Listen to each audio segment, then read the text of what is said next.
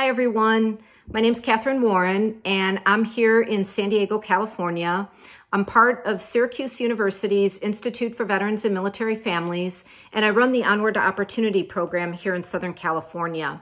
I really do enjoy what I do, and being part of that transition process, whether it's from active duty or into a different industry, has really been empowering for me over the last several years.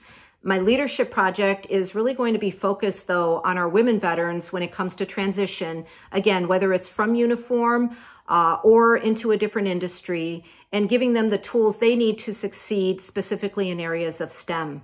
I can't wait to meet all of you and learn from you. I've been watching some of the videos, and all of these projects just sound amazing. And there's so many opportunities to be able to collaborate and really overlap with each other. So I'm excited to meet every one of you next week.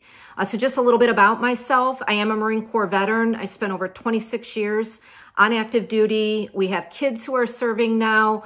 I really like to adventure, whether it's hiking or just being outside. And honestly, my favorite place right now is Alaska.